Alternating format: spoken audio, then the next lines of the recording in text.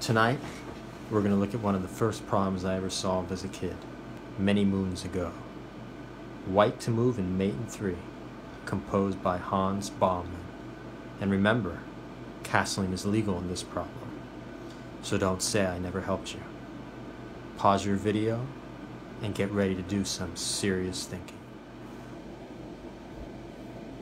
Welcome back, and I hope you did some very serious thinking. For those of you who chose queen takes g7, don't forget that black can simply avoid the back rank checkmate with castles long, and you will not reach your desired goal of checkmating the next 2 moves. If rook takes h7, again castles long, and black escapes. If queen to g5, threatening queen e7 mate, black has no choice but to play f6, and white cannot find checkmate in the next 2 moves. So what could it be? What did the composer have in mind? No doubt, he wanted to open our minds to some fantastic possibilities. And there could be nothing more fantastic than the surreal queen to g6 triple exclaim. But what on earth is queen g6 hanging the queen in 2 different ways? Well, if h takes g6, of course rook h8 is an instant checkmate.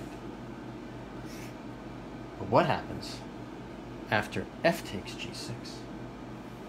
That just drops the queen, you may say, because after rook f1 threatening rook f8 checkmate, black simply castles long and laughs again.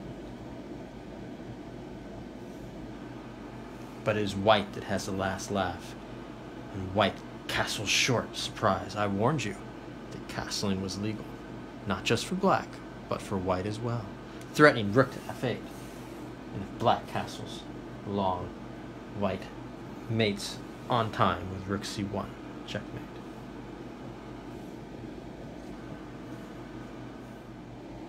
But what after all is the threat of this wild move, queen to g6? Can't black just after all ignore the queen and maybe just play h6? And what would white do now?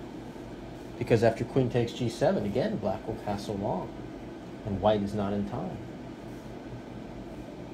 But after h6, white plays this subtle queen to h7, threatening the back rank checkmate.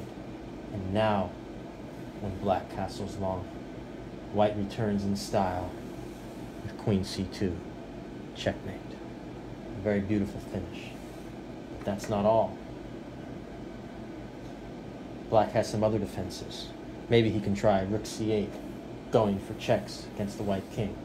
But then he blocks the c8 square for his king to escape. So after queen to e4 check, king to d8, queen e7 would now be checkmate, whereas before the king had c8 to escape. And lastly, after queen to g6, maybe black can try a move like b3 exclamation, for if queen to h7 now castles long, and there would no longer be queen c2 checkmate.